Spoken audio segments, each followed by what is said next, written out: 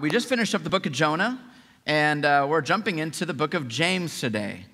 And the book of James is, it's a bit of a challenging book, and this is really kind of why I chose it. You guys know I like to choose really the challenging parts of the Bible. It's my favorite things to teach is the hard stuff, the stuff that really pushes us and challenges us in our faith and in our life. And James is a highly practical book, lots of practical aspects of our faith, pushing us in a lot of different practical things and dealing with our speech and the way that we talk to each other, dealing with how to care for other people, how to look out for others, how to pray for people, dealing with crisis, dealing with trials, dealing with hardship, dealing just with our faith and stepping out in faith and trusting God, aspects dealing with temptation and the various ways that we are tempted inside of ourselves, as well as from kind of exterior places where we maybe find temptation. It also teaches us how to love our enemies, the people that just grate us, the people that rub us the wrong way, the people that we just have bitterness towards, we have anger towards, we're holding grudges towards. James pushes us in that and teaches us how to work through those things, how to work through strife, how to work through conflict. Why do we fight with each other? Why do we quarrel with each other? Why do we get in arguments? James is going to tell us the answer as we go through this the next couple of months. It's a book that really forces self-examination. Far too often we go through our life and we just kind of skate through from event to event. And as soon as we get through an event, we just kind of bury it in the past. We don't actually deal with what got us there, what caused that thing to happen. And so James forces us to self-reflect, to go inside and to go into just our hearts, our emotions, our feelings, and considering why it is we do what we do. Why do we make the decisions we make? Why do we make the choices that we make? And so this book is very practical and really forces us to deal with our decisions, with our thoughts, with our words, with the way we treat other people. No doubt you've met many people in your life, maybe you're one of them, that claims to be a Christian and follower of Jesus, and you're a person of faith, but your life looks nothing like it. You've probably met a lot of people like that.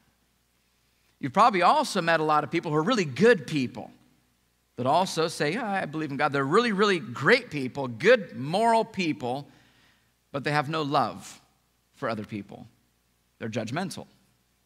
They're self-righteous. They think their sin is not as bad as your sin. They compare themselves to others. They're legalistic.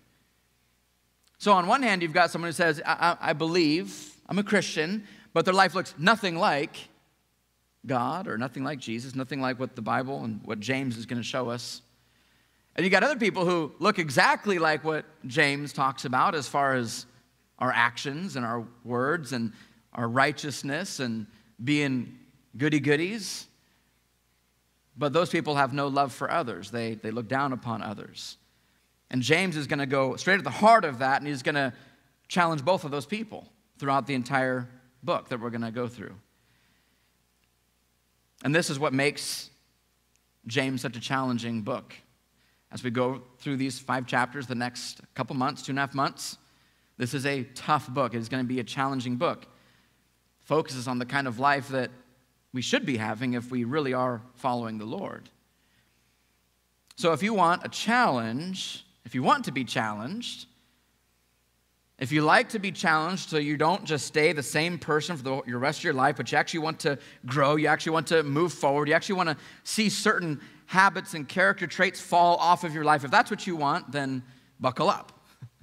Because the next couple months, this is what we're going to be doing. If you want a church that's just going to tell you what you want to hear and pat you on the back, make you feel good about yourself, tell you everything's okay, you don't have to change anything, that you're good, then this probably won't be the church for you. It won't be the kind of book that we're going to be going through. But if you really do want truth, if you want to be challenged, if you want to face the sin that you deal with, the character traits that you want to get rid of, if you want to face those things, and if you want to see freedom from some of those things that constantly pull you back into the tractor beam, if you want to deal with those things and take those things head on, face on, then maybe this is the place for you. Maybe this is the book for you to go through with us. I think deep down, all of us actually want that. It's just whether or not we're willing to really do it and go forward with it. So I want to pray right now and just thank the Lord for bringing us here, but also just for this book that we're going to be going through, James. And we'll give a little background on the book so you kind of know who James is and what the occasion was, why he wrote this. It's actually a letter, not so much a book, but a letter. Why he wrote this letter. So let's pray together, and then we will jump into James chapter 1. If you don't have a Bible, you need one, you can just raise your hand up, and we'll have some of the ushers come around and give you a Bible. Father in heaven, we thank you, Lord, for bringing us to this place. We're grateful, Lord, that you have called us to be together on this Sunday morning, to sing, to celebrate, to greet each other, and God, to get in your word and to be challenged in our faith and to be faced with truth so that we can make educated decisions about our life and what we're doing with our life. We don't want to just be like people just walking around in the dark like we saw in Jonah, the Ninevites, who didn't know their left hand from the right hand, but they just walked in the dark, just going through life, just cruising. No aim, no direction. Didn't have any goals, but just get through life. God, we want to have a goal, a direction, an aim. And so we pray, God, that as we jump into James, it will be a challenging book, but it will be a very freeing book. All the truth that is in it, just to help us to walk free from the sin that entangles us, the things that confuse us, the stuff that holds us back and oppresses us, the fear that grips us. All those things, God, we want to be free from those things, and your word is able to do that for us. And particularly as we look at James and the way that he addresses so many practical aspects of our life, God, we look forward. As much as there will be challenge, there will also be such great freedom for us and a joy that we'll have when we are freed from many of the things that hold us back. And so we thank you. We thank you for your word, and we do pray, God, that you would guide us in it today. It's in your Son, Jesus' name we pray. Amen. Amen. You can open to James chapter 1. Again, if you need a Bible, you can raise your hand. If not, all the scriptures are going to be up on the screen, so if you don't have one, you're good. You can just follow along on the screen as well. We're going to be going through verse 1 through 13 today, but we'll just kind of take it in chunks. I won't read the whole thing at first. We're just going to go in bits and pieces. I want to just read verse 1, and even though it's just one short little introduction verse, there's just a lot in here that we want to be able to understand as we kind of give a framework for really what this letter is all about. So it says in James chapter 1, verse 1, it says, James, all right, this is how they would start letters. We usually end our letters, we end our emails with our name at the end. Back in this day and age, they would start their letters with their name. They would state who was writing the letter. So he says, James, he's describing himself, a servant of God and of the Lord Jesus Christ, and now he's saying who this is to the 12 tribes in the dispersion. Greetings. Now, first, we'll just talk about who James is, because he says that this is me, it's James, I'm writing this letter. You can follow along in your notes if you'd like. James was the first pastor over the church in Jerusalem. Okay, Jerusalem being the capital of Israel. He talked about this in Acts chapter 15 and Acts chapter 21, talks about James and his pastorate in Jerusalem. James wrote this letter only about 7 or maybe 10 years after Jesus was killed. So very, very raw, very fresh was this letter written to these believers. So it was written in the early to mid-40s AD. James himself was eventually martyred in 62 AD for his faith. He was taken upon the tallest part of the temple in Jerusalem. And he was basically forced to walk the plank. They pushed him off the pinnacle of the temple. He fell to his death, but he didn't die. And so what they did is the people gathered around him, and they just threw large stones at him and stoned him. And then one person came in with the death blow and took a big club and just beat him to death. That's what many of the Christians went through in the first century. It was a lot of persecution like this. And so he was martyred in 62 AD. He's also known to be the half-brother of Jesus. which makes things very interesting. So Jesus, of course, was the firstborn, but then after that, Joseph and Mary had more kids, and it's talked about in various parts of the New Testament. What's interesting to me about this, I remember I was talking to a friend of mine that I grew up in Los Angeles, and so this friend of mine, we're both Dodger fans, and so every once in a while, maybe a couple of years, we go to baseball games. And so this is maybe, 3 or 4 years ago, and I hadn't talked to the guy in years, and he said, "Hey, Job, you want to go to a Dodger game?" I said, "Sure." And so we go up to the game, and this, he doesn't believe at all. And so he's asking. He knows I'm a pastor now, and when I was a kid, I was not anywhere near what I'm doing now. And so he's asking me just all these questions, and what do I believe, and why do I believe it? And the whole entire game, all the way driving from Burbank to the Dodger game, and throughout the entire Dodger game, and when we were going to get Dodger dogs in line, and when we drove back home, all he wanted to talk about was my faith in Jesus. I was like, wow, this is fun. Baseball, my faith, gosh. And at one point, he goes, well, what if Jesus was lying? What if it was just a scam? And I said, all right, David, let me ask you something. Your older brother, Devin, right? If Devin claimed to be God, would you believe him?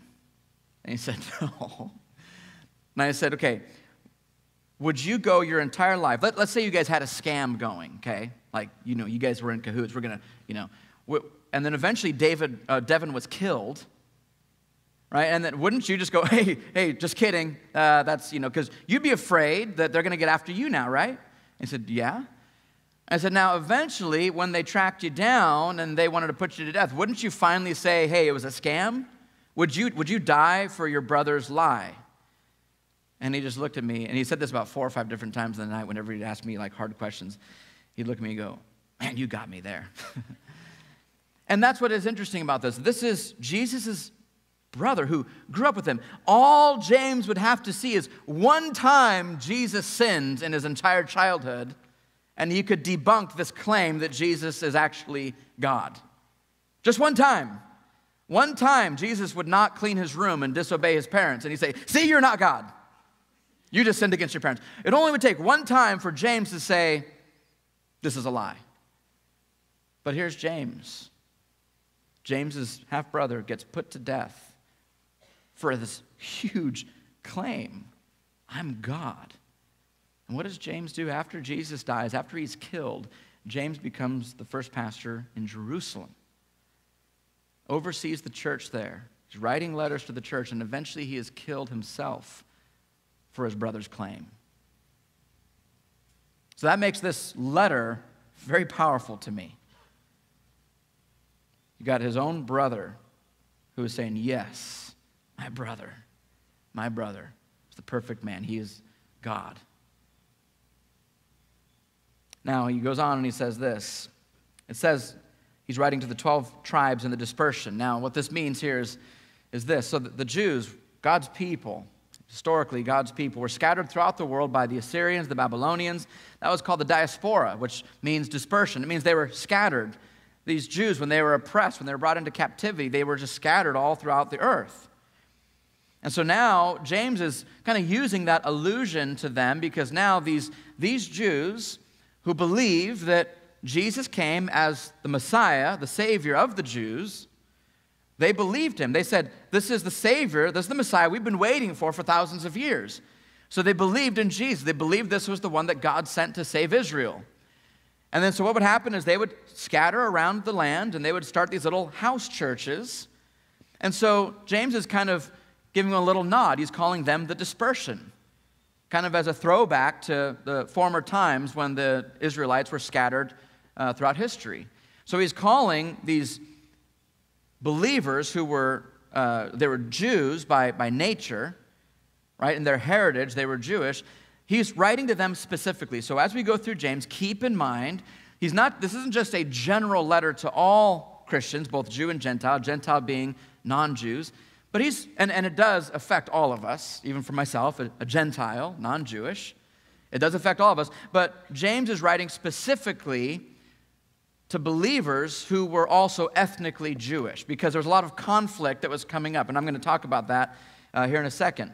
But keeping that in mind, that is what he is going after in particular. So here's the background on the Jews at the time that many of these Jews became believers. Now, I'm going to go way back, all right, way back in the family photo album, back to Adam and Eve, way back.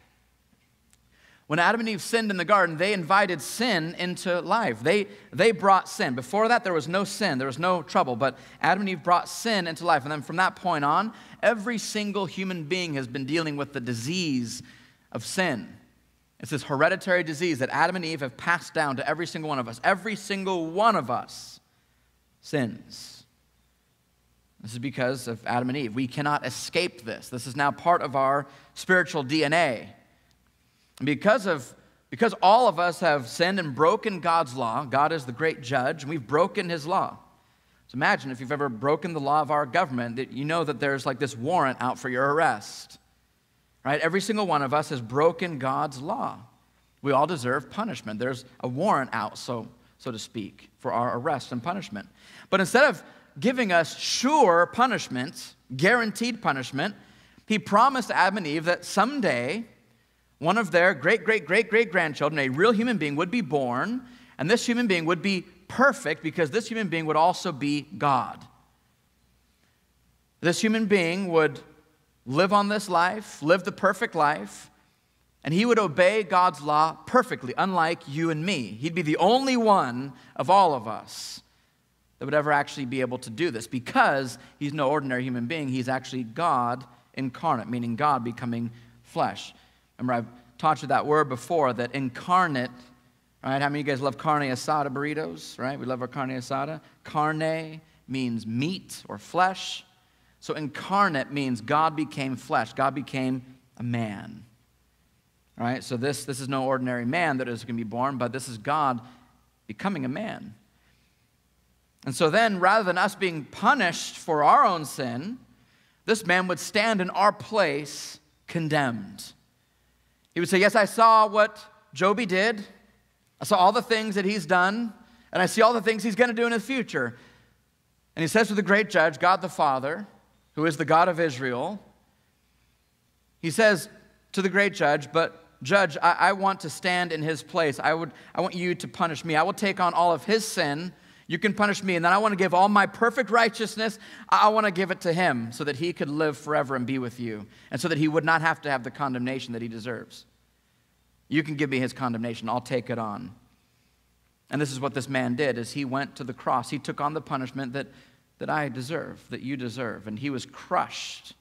He was crucified because of what I did and because of what you did. But then in turn, because of his power, because of his perfection, in that very same act, he crushed death.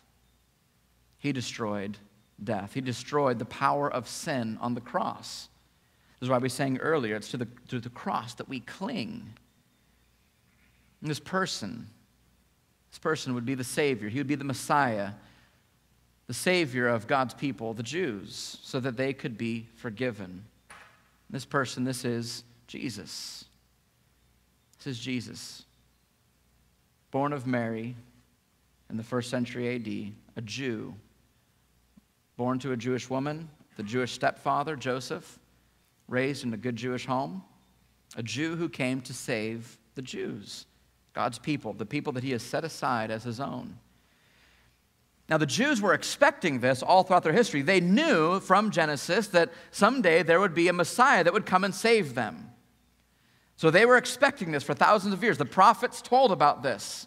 The Old Testament law told about this. So they're waiting with expectation. They're waiting for this Messiah to come and save us from our sin. This is what they are waiting for. But they were also expecting a Savior who would come that would look powerful and mighty and great, and that he would not only crush their sin, but also crush the evil governments of the age and destroy Rome, because Rome was oppressive towards the Jews. And so they knew that a Messiah was coming, but they had their own picture of what they thought the Messiah should be or would be. And so now when Jesus comes, and he's born in a manger, and he's born poor, he's born humbly and meek. He just looks like you and me. There's nothing special about the way he looks. They did not recognize him. because they had their mind on something else. They expected someone else, someone that would put down Rome. But instead, this guy, Rome just executed him. This guy's weak. That's not our Savior. That's not our Messiah. See, they missed it. They missed it. They expected this fierce God. Now, don't make any mistake.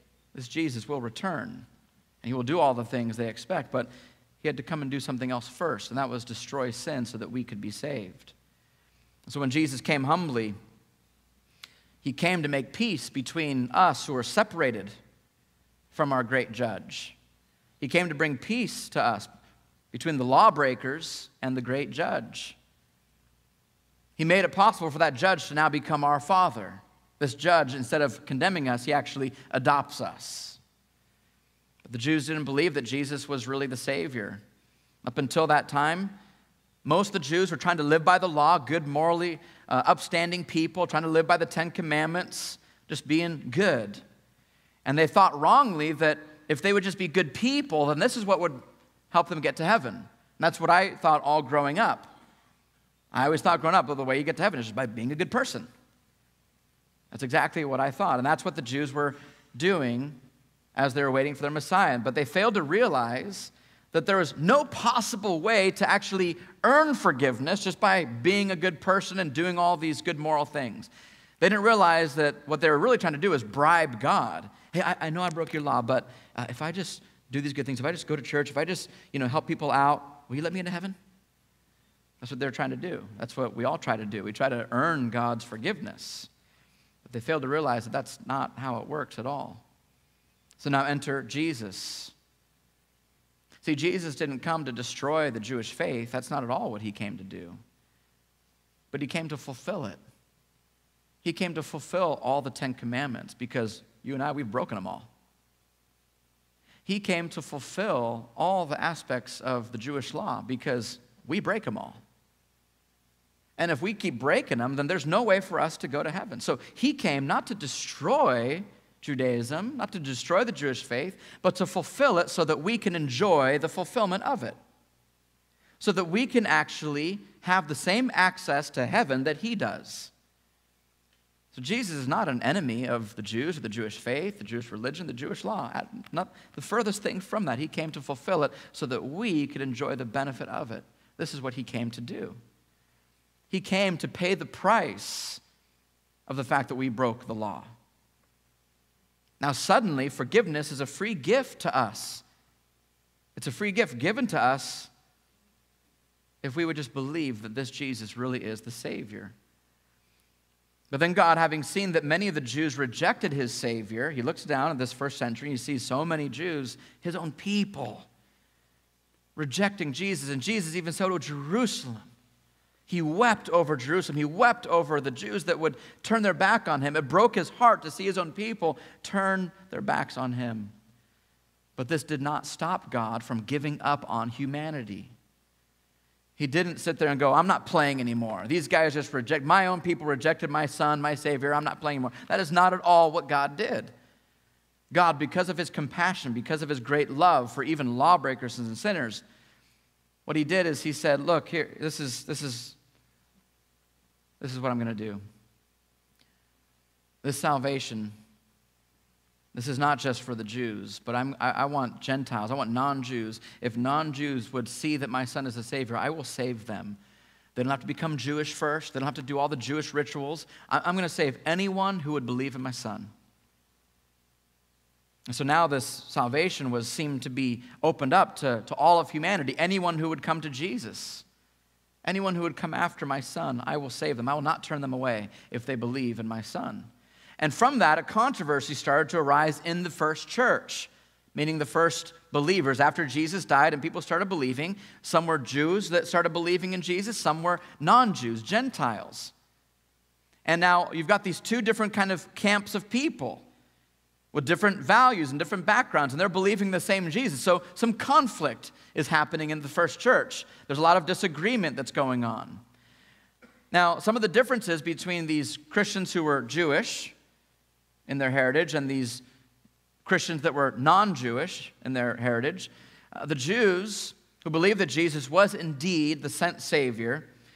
They had very much been, as I mentioned, focused on their works and doing right as a way to be saved to salvation. Now, the non-Jews, the Gentiles, they were excited because they've been living their lives like crazy, right? I mean, just doing whatever the heck they wanted to do, and all of a sudden, like, hey, free salvation, cool. And that really bummed the Jews out. Like, what do you mean they just get it for free? Like, we've been working so hard over here to be good moral people, and you're just going to give salvation to these guys? They haven't done anything that we've had to do. Right? And so there's this kind of controversy, a little bit of jealousy going on. And so these Gentiles are saying, yeah, we don't have to do anything to be saved. And the Jews are like, no, you got to do all these things to be saved. Well, who's right? Well, the answer is actually neither one of these guys are right. And that's what James is going to approach in the coming verses. He's going to get to the heart of what does it look like, whether you're Jew or Gentile, what does it look like to really believe in Jesus and follow him? That's what he's going to be going after. He wants to help the Jewish believers through this letter to find the balance, and to find the proper place of Jesus in their life and the proper place of their own morality. This is what James wants to do. Now, Paul makes a similar distinction in Romans chapter 1 through 3. Right? Paul, the apostle, who was a Jewish Pharisee who became a believer. In Romans 1, he talks about the Gentiles. These guys are just going crazy, doing whatever the heck they want to do with their life. And he said, these guys, they got it coming to them. They're just rejecting God, and God's judgment will be upon them. Now, the Jews that are probably reading the book of Romans are going, yeah, serves those guys right. Look at those guys just living life however they want. But then in chapter 2, Paul says, but you Jews, you guys are great. You guys are good people, morally upstanding. But guess what? You've also broken God's law. And so then in Romans chapter 3, this is where we have the famous Romans 3:23.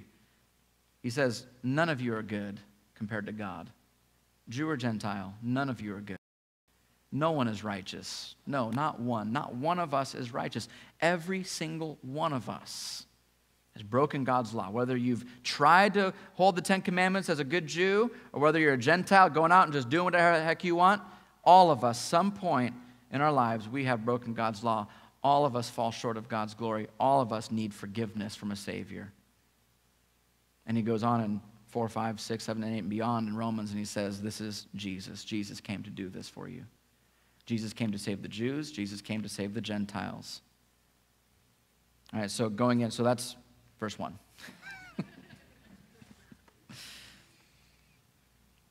Verse 2 through 4 here. Count it all joy, my brothers, when you meet trials of various kinds. For you know that the testing of your faith produces steadfastness, and let steadfastness have its full effect, that you may be perfect and complete, lacking in nothing. Trials and temptation, church, are inevitable. It's not if they happen, it's when they happen. You will go through trials. You will go through hardship in your life. You'll have problems in your marriage. You'll have financial problems. You'll have conflict with your friends. You will face sickness. You will face disease. You'll face death of loved ones, and your own death. We're gonna face trials. We just cannot get out of this, because this is part of living in a fallen world that was invited in by Adam and Eve. Now, the word here in the Greek, so the New Testament was mostly written in Greek. The word here for trial and also for temptation is actually the same word. It means to put to the test in a hostile sense. So trials really are things that happen on the outside, right? Financial hardship, marital problems. Okay, those are trials. Those are tests, hostile tests in our life. But temptation is the same exact thing, but it's on the inside. So temptation we deal with on the inside, trials we deal with on the outside. But they're actually the same thing, the same word used in the Greek here. So these different things, trials, for instance, trials are going to tempt you, and temptations are going to try you. Right? You hear what I'm saying here? Is that these things are kind of one and the same. They're going to sort of do the same thing. Exterior things are going to tempt you, and your temptations are going to try you. They're going to try your faith. They're going to challenge your faith. But these things are meant, James says, to bring out steadfastness, the ability to last, to endure, to be sure-footed, to be confident, to be firm, to not waver, Even when bad things come in, you're solid. Something about you is solid. Now, I'm not going to press this too much. We'll kind of go through this quickly because we looked at this a lot in the book of Jonah, right? Looking at just trials and the way that trials change our lives for the positive. But I'll mention this is in your notes. You can follow along here. God will take you where you have not intended to go in order to produce in you what you could not achieve on your own. See, God will take you places, into trials, certain hardships, places you would never choose for yourself to go. You'd never choose for even your friends to go or even your enemies to go. You will go places and go through certain trials that you would never wish upon even your enemies. But you go there because God works in you something that you could never achieve on your own. Something about your character changes. I have often said for myself that I would never have chosen to lead a church. This is like if you do a personality test and all those kind of things, if I was to talk to a guidance counselor in high school, they would have said, "Yes, steer clear of that one, buddy." Right? I mean, this is so just not in my wheelhouse as far as just how I'm wired. And I would not have chosen this. The way there's just a certain thing that it just has a way of stripping you, a way of just humbling you and really just crushing you. And I would not have chosen this. But the way that I've grown in my life, the way I've changed in my life, and I would not want to do anything else. Yet I would never have chosen it. It's very strange. But yet I love what I do. But I wouldn't have chosen it for myself. I've talked somewhat frequently the last few months about even just my own battle and challenge with depression, just discouragement. Going back historically, back into high school, and I never would have chosen that for me. I mean, who would choose that, Who would choose that? But yet I would not give it up for anything because of the way that not only have I learned so much about myself and learned about the Lord and God's goodness and His grace towards me and the way His strength carries me through things, and not to mention the way that the Lord has used me to help other people get through their own depression, their own battles, their own discouragement. I would not have chosen it for myself, but God has worked in me things that I could not have ever worked out, things that I've grown in that I could never have grown in unless God took me through that. I mean, there's countless things. I just had 5 or 6 different things that came in my mind that I say, God, thank you that you've brought me into that challenging aspect, that trial, because you've shaped me through it, and I love what you've done. At the time, I didn't like it, but I love what you've done. In your notes again, it says, the way you respond to difficulty will show what is most important to you. It shows what you truly value. How you respond to difficulty shows what you really value. You can follow along here. Do you run when there's conflict? When there's conflict in your life, in your family, or in your relationships, do you run from that? Do you hide from it? If so, then comfort and self-preservation that's what's most important to you. Do you blow up in anger? If you do, then being in control is what is most important to you. Do you hold grudges or do you go silent? If you do, then being right is most important to you. You'd rather be right than be connected with your friends, your family. When there's conflict, do you just try to fly under the radar and just avoid it? You just don't want to, ruffle anyone's feathers. You just want to kind of gloss over it. If so, then the praise of man and being accepted by others, that's what's most important to you. All of these responses, by the way, are just you making yourself the center of your life. You're the king, you're the queen of your own world. That's what we do. But you will enter into things, events, situations that you never would have chosen for yourself. But this is to produce steadfastness, is what James says. This is what is used in your life to make you solid, to make you firm, to give a conviction to you. Now, he seems to tie this together with a command in the next verse, in verse 5. He says, if any of you lack wisdom, let him ask God, who gives generously to all without reproach, and it will be given to him. Now, he's not changing the subject. He's not saying, oh, and by the way, if any of you guys need wisdom, God's doling it out for free. Right? He's not changing the subject. See, we need wisdom. We need wisdom when we're going through trials and going through suffering, going through challenges. And he says, so if any of you guys need wisdom, and I look at that and I go, that's me. He's talking about me right now. I need wisdom. I need wisdom in my life because life gets confusing. Life gets challenging. I get discouraged. I get down. I get so focused on myself. I get so focused on the trials in my life. And I lose focus. I lose my footing. I feel like I slip and I fall sometimes. So I need wisdom. I need wisdom because I'm confused. My emotions are getting the best of me, so I've got it. I need wisdom from something else that is not me because I'm confused in my own heart. My heart, my perspective is getting to me. And so he says, now, if anyone needs wisdom, go to God because he will give it to you generously if you ask, if you desire this. But then he says, there's a little caveat to this. He says, but let him ask in faith with no doubting. So if you want wisdom, you got to ask in faith with no doubting, because the one who doubts is like a wave of the sea that's driven and tossed by the wind. That person should not suppose that he'll receive anything from the Lord. He's a double-minded man. A double-minded man. This is a phrase that James seemed to have coined. It means a man who almost has two souls. He's got two different wills going on. He's divided. He's got two motives. He's unstable in all of his ways. Now, before you kind of freak out over this whole thing of like, you can't doubt at all if you pray, all right? The word doubt here is not the exact kind of doubt that you might be thinking of. Because the very fact of faith, if you put faith in something, that necessitates that there's a little bit of doubt, right? Because if there was no doubt, it wouldn't be called faith. It's just like facts. It's just, 100% sure. Right? So faith, there's always going to be some doubt in your life when it comes to putting faith. That's part of the definition of faith. Stepping forward when there are things in doubt. You step forward in faith. So it's not that. It's not I'm not quite sure. It's not that. That's not what we're talking about here.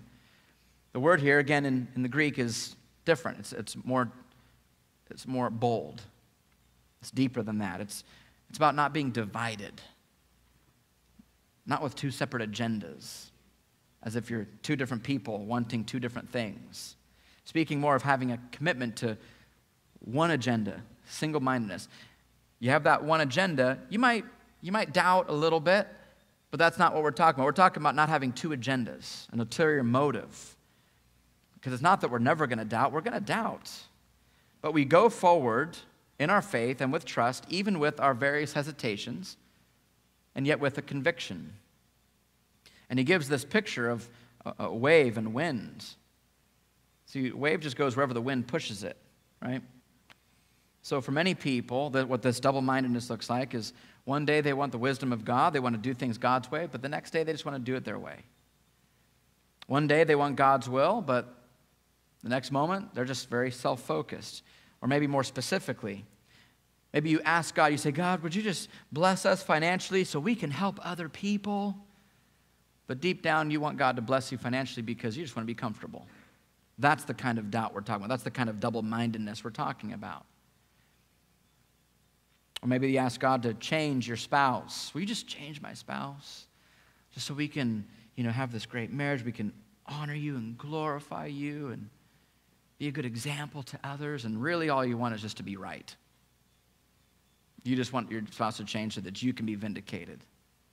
All right, that's the double-mindedness we're talking about. That's what he says not to do. That's a divided person. Church, there is a war going on inside of your hearts. There are two different desires that are constantly at odds. And this is true for all of us. This summer, I asked to get together with a few boys from our baseball team this year. And I wanted to get them together. So I got 6 boys, including my son. And, we call this a fight club, like a lot of us, we call that just when we get together to encourage each other. And I asked these boys to get together. There's 6 of them, so it's they're age 13 and 12. And we're in my office, and so you can imagine after they're all done, when they leave, my office smells like a junior high locker room. And we're sitting there, and and at first I'm kind of going, I'm gathering these boys together, and I'm going, what am I doing here? Here I am with these 12-year-olds, and we're going to just talk about life. We're going to talk about what it means to be a real man and growing up to be a real man. character and integrity and all these different things. And I was telling these boys, I said, boys, you guys got to understand that I'm actually in the same boat as you guys. I mean, I'm, many years older than you, 3 times older than you. But we're not really that much different. Because inside your heart, there's going to be things that are going to pull you in opposite directions. But I'm 38 years old, and I deal with the same exact stuff. My heart's divided a lot of times. And so I'm here as being 38, and I want to help you guys get through this awkward period of your life. 12 years old going into 13, these 8th graders. And trying to figure out how to go through life with divided hearts and how to make better choices as they get older. And so as we were talking, one of the boys, my buddy, his name is Jack. He says, Coach, I'm coach to them. To you guys, I'm pastor. To them, I'm coach. He said, Coach, when I asked the boys after our first one, I said, hey, how was this, boys? How was this first time? What do you guys want to talk about this summer? What are the things you guys want to talk about? And we had some different examples. One of the boys, Zach, he said, he wanted to talk about peer pressure. Wanted to talk about just being strong. And when you're faced with peer pressure, I'm like, man, that is like perfect. Because that is, and this is something that not just 12-year-olds deal with, but this is what we deal with as adults, right? We deal with peer pressure, whether we like to admit it or not. One of the other boys said puberty and just the hormones and emotions and stuff, and I thought, man, next time I'm going to have to wear a hazmat suit or something like that if we're going to get into that conversation there. And I told the parents that in an email, and then Jack said, he goes, Coach, I want to get into the heart. I want to get into just deep into the heart. It's where my emotions are. And then another boy said the same thing. He goes, yeah, I want to have real talk about real stuff. And I was just thinking about that answer. I thought about it a lot because that is exactly right. Church, we've got to get into the heart of our own selves because our hearts are divided. And these boys, they know it. They're dealing with peer pressure. They're dealing with temptations. They know that their hearts are divided. They want this thing, but they know that this thing is the right thing, but they still want this thing so bad. It's just like all of us adults, us big kids. Now, when your heart's divided, you will be driven like a wave by the wind, by peer pressure. Very easily. But peer pressure won't affect you if you're single-minded, if you've got that conviction, if you've got that goal. But if you don't, if your heart is divided, you'll be driven by envy and jealousy. You'll be driven by comfort. You'll make all your decisions based on getting what you want, or on greed, or on pride, or on your ego. Whatever feels good at the time. You'll be driven by bitterness. You'll be driven by fear. One of the boys, not in our group, but separately, said that he deals with fear a lot. And as a dad, and here's this 12-year-old telling me he deals with fear a lot, that breaks my heart. And that's why I love getting together with these boys. I love these boys. And I'm 38 and I'm still confused by life. And I'm thinking, these guys, they're just getting into the confusing parts of life. This is why I love spending time with my boys. So oftentimes, church, we ask for wisdom, we ask for God's help, but what we're really asking him for is to fix our problems. And that's what he's saying. Don't be double-minded. See, what we're saying when we do that, we're saying, God, give me wisdom, give me this, give me that. But we don't really want God in our life when we're doing that. We just want the blessings of God in our life. We don't really want God in our life. We just want him to help us through life. It's not really God that we want. We just want his goodness. We just want his gifts. We just want him to help us and to make it about us. We don't want to make it about him. We want him to make it about us. That's the double-minded man. That's the man who is unstable in all of his ways, who's going to go through life like a wave being tossed to and fro by the wind. Whatever wind comes in that day, bitterness, envy, strife, self-centeredness, greed, pleasure, all these things are going to drive the person. They will be unstable in all of their ways. You ever have a friend who just uses you? You know what I'm talking about? They only call you up when they need something. Right, that's what we're talking about here. This is what we do with God. We call out to him and we cry out to him when we just need something, we want something. We don't really want him, but we just want his stuff. And you know how that feels, right? When you've got that friend who you know just uses you for something. It's not good. But this is exactly what we do with our God, our Father. This is what we do with our Savior. We only call out to him when we need something. That's the kind of dividedness that James is talking about. So he goes on. Let the lowly brother boast in his exaltation. So if you have nothing, let the lowly brother boast in his exaltation, and the rich in his humiliation, because like a flower of the grass, he will pass away. For the sun rises with its scorching heat and withers the grass. Its flowers fail and its beauty perishes. So also will the rich man fade away in the midst of his pursuits. Blessed is the man who remains steadfast under trial, for when he has stood the test, he will receive the crown of life which God has promised to those who love him. See, in your life, church, whether you're rich or you're poor, popular, not popular, sick or healthy, no matter what, your circumstances and your situation, that is not what matters. That is not what matters, because everything we have will pass away. Just like the sun's going to scorch the flowers, everything. So rich or poor, high or low, that is not what matters. What is external is not what matters. Beauty is fleeting. Money is fleeting. Popularity is fleeting. It doesn't last. The truth is, church, is you can have a completely out of control life circumstantially and yet still be solid. You can have chaos all around you and yet be firm-footed. If you learn to put to death that double-mindedness. If you ask God for wisdom. In your notes, it says this, that the instability of your life, meaning your outside circumstances, your marriage, your money, your health, all those things, the instability, if those things are out of control right now, the instability of your life has nothing to do with your distance from God. If you're feeling distant from God today, it has nothing to do with what's on the outside of you. Rather, it's the disloyalty of your heart. It's the double-mindedness of your heart. It's the fact that you don't have a single-minded drive towards the Lord. Now, again, you're not going to be perfect in that. You're going to have doubts. You're going to have sin. You're going to fail and fall all over the place. But when you have a resolve that says, I want to chase after God. I want to chase after him. I know that I need to make him central. So it's not because of your circumstances. You can't blame anyone else or anything else on that.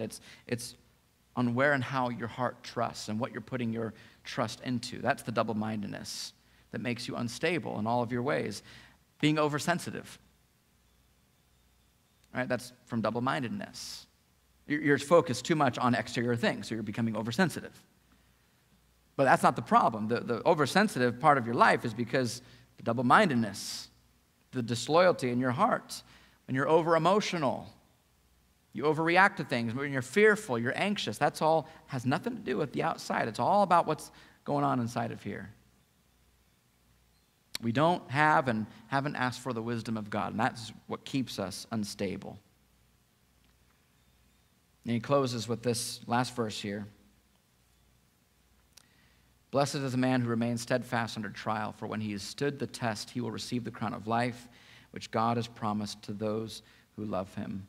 Church, God has made a promise.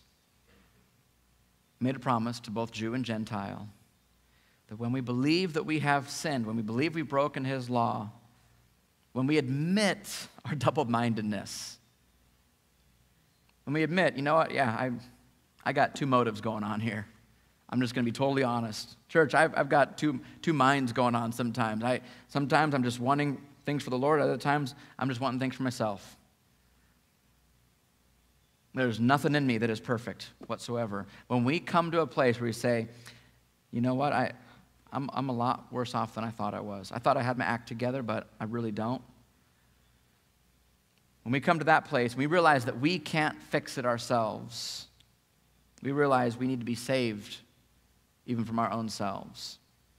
We believe that God has made a way by sending his Son, the Messiah, the Savior, to stand in our place.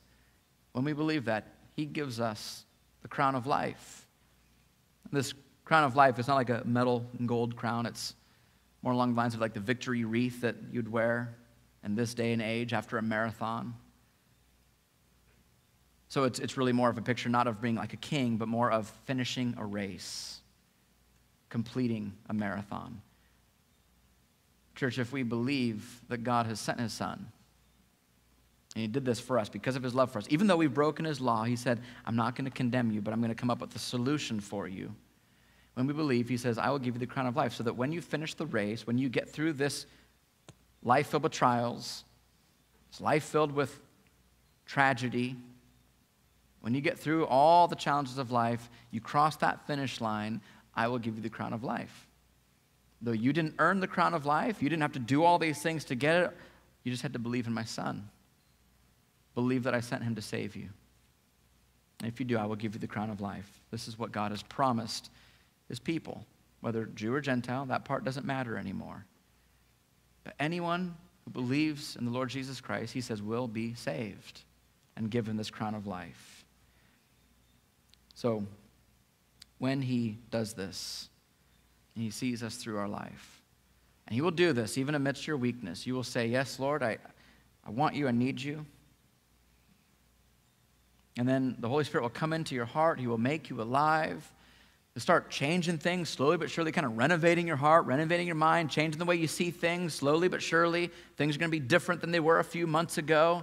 You're going to desire different things, and it's kind of a weird, it's kind of like spiritual puberty. You know, it's like, and it's just kind of an awkward transition, you know, and this happens with us, and through all that, you're going to fail, and you're going to mess up, and you're going to doubt, but here's the great promise that God gives us.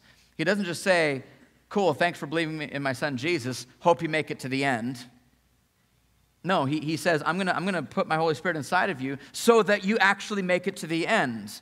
And he promises that you'll make it to the end because it's by his power, not by your own power, not by your own strength, but by his strength. He promises that anyone who comes to him, he will bring to the finish line.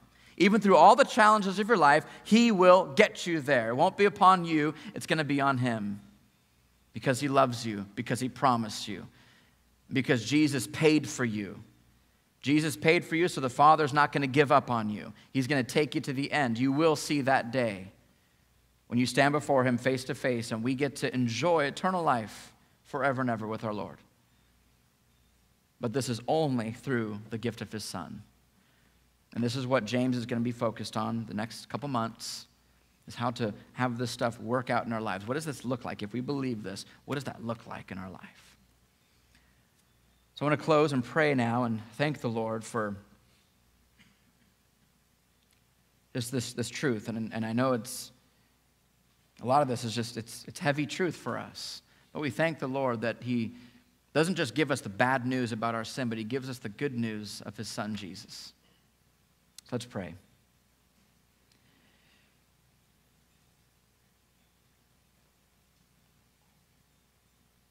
Father in heaven, we thank you that you did not give up on your people. You did not give up on the people that you set aside for salvation. You didn't give up on humanity. You could have, and by some arguments, you should have, the way that we treat you left and right. We don't deserve any kind of forgiveness. But because of your own goodness, because you give graciously and generously without reproach, because you give regardless of how good or bad we are, you don't look at how much sin we have and then decide on if you're going to save us or bless us. You look at your own self and say, I'm a good God, and so because I'm a good God, I want to give this blessing. I want to save these people. God, when you found me when I was 18 years old, running from you, not caring anything about you, doing anything I wanted to do, with no care or desire for you whatsoever, you found me at 18 years old. I wasn't looking for you. I didn't want to be around you, but you tracked me down. You opened my eyes and you showed me that I was in deeper trouble than I thought. But then you showed me that you came up with a solution for me. And I'm just amazed by that, God. I'm amazed that you've done this for me. I'm amazed that you've done that for so many of my friends. And I thank you so much that you are continuing to do that in so many lives around us. So, Lord, we thank you. We worship you. We're grateful for you. And it's in Jesus' name we pray. Amen.